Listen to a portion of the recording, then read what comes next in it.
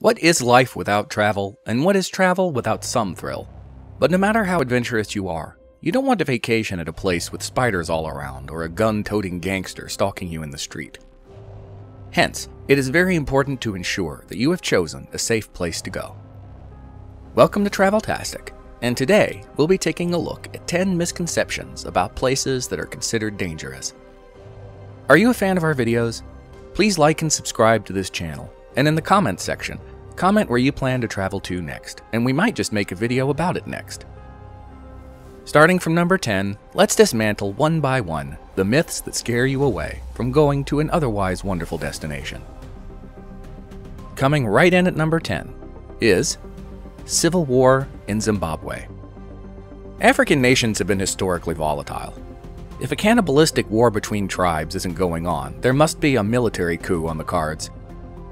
Zimbabwe isn't an exception, and after the removal of longtime leader Robert Mugabe in 2017, there was a certain anxiety about the southern African nation. The country also faced unprecedented inflation. Everyday goods now cost exorbitant amounts of money. Needless to say, it's not the best spot to have a fancy bespoke wedding. Then again, you may want to reconsider. Despite being in a state of economic ruin, Zimbabwe remains one of the most beautiful and geographically diverse countries to visit in Africa. Many tourists have said that the country's economy didn't have any effect on them, as Zimbabwe is still one of the more popular spots for travelers in the region. The gorgeous waterfalls, flora, and fauna make Zimbabwe a noteworthy destination. Go there to spot the giraffes and lions. Coming next at number 9 is Narcos of Medellin. The Netflix series Narcos has hyped Medellin in Colombia as the drug mafia capital of the world. When Pablo Escobar, the ruthless king of cocaine, was alive, Medellin was a particularly violent city. It was hardly anyone's top pick as a travel spot. Although we can't say that all the violence has disappeared, we'll still argue that the situation has improved substantially. As for murder statistics, they have drastically declined in recent years. Some people even consider Medellin to be a hipster holiday destination. The city is imbued with a young, entrepreneurial vibe that led to its designation as the most innovative city in the world in 2013, not to mention the exotic rainforests in the country. Coming at number 8 is creepy crawlies in Australia. Yes, you've been watching those animal adventure shows, The Crocodile Hunter from Down Under. Well, there are many whose idea of Australia is shaped by such shows, and there is a lot of truth in their perceptions. Australia is indeed full of dangerous animals and crazy wildlife. And even if you are a huge nature guy, some encounters may seem a little too wild. While nightmares of deadly snakes, shark attacks, and huge huntsman spiders may have you rethinking this destination, Australia is overall an extremely safe place to visit. Well, ask the Aussies who feel safe there. You have no reason to fear. The media loves to share stories on gruesome animal attacks and freak accidents with nature, since sensationalism sells. However, the likelihood of you seeing any dangerous animals on your trip, let alone being attacked by one, is still highly unlikely. But when you do encounter any, do take the basic precautions and don't feed the kangaroos. Coming at number 7 is terrorism in Iran. Think of Iran, and you think of the crazy crowd chanting slogans and the Ayatollah issuing fatwas against free thinkers. Well, at least the Western media has consistently manufactured the terrorist nation image of Iran, all the while you were growing up. Now you probably view Iran as the last place you'd want to go. In reality, Iran is far from the center of religious extremism that we imagine it to be. At an altitude of about 1,200 meters and against a backdrop of snow-capped mountains, Tehran may well be one of the most picturesque cities you'll ever visit. Besides, Iranians are also known for their hospitality, something you'll realize the moment you land. Of course, it's still a country ruled by a theological government, so avoid indulging in anything illegal when you're there.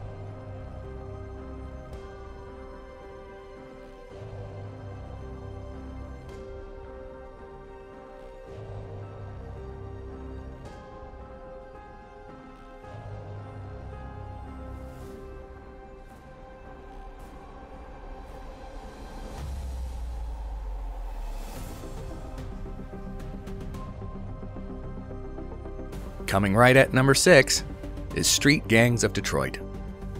Can there be a place, even in the US, that is in the same danger list as Iran? Well, the United States is hardly uniform when it comes to tourist safety.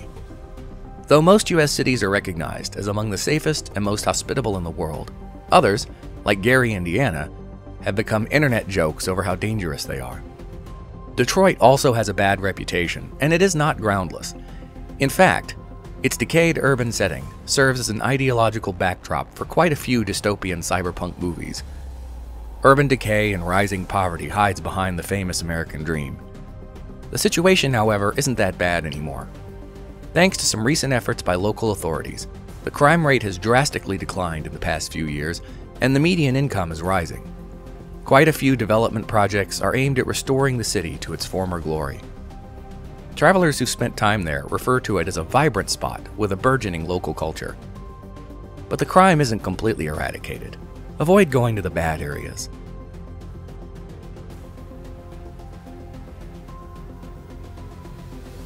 Coming in at number 5 is being spied in St. Petersburg. The Cold War has long ended, but Russia still carries the reputation of a dangerous travel destination. Thanks to those James Bond movies, you feel the KGB watching you the moment you walk out of Moscow airport. The Putin era further strengthened those notions.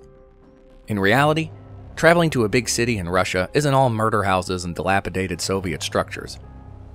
The country has many UNESCO World Heritage Sites and some of the most distinctive artistic styles anywhere. If you do visit, make sure to see St. Petersburg.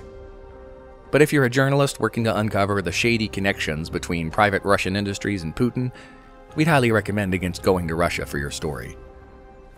Coming in at number 4 is the Republic of Kosovo. Ladies and gentlemen, I am deeply distressed by the tragedy taking place in Kosovo and in the region, which must be brought to an end. The memories of the bloody Balkan Wars are still fresh, and the tiny country of Kosovo bears the scars of it. The process of brutal disintegration of ex-communist states in the region had turned those countries battle-hardy and a bit wary of Westerners. But the region has come a long way since then. Today, Pristina, Kosovo's charming capital, is one of the safest cities in Eastern Europe. Visitors from English-speaking nations will be glad to know that almost everyone speaks the language in Kosovo, even though the republic is as foreign and distinct as it can be. Kosovo lives up to the reputation of unimaginable hospitality, which is shared by most countries in the region. It is also more affordable to spend time there than in its Western European counterparts. Coming at number 3 is war-torn Ukraine. Being another East European country, Ukraine shares the brunt of misinformation along with Kosovo. In fact, the ex-Soviet state actually doesn't seem to be the kind of place where you'd want to spend a relaxing week, since it is still an active conflict zone.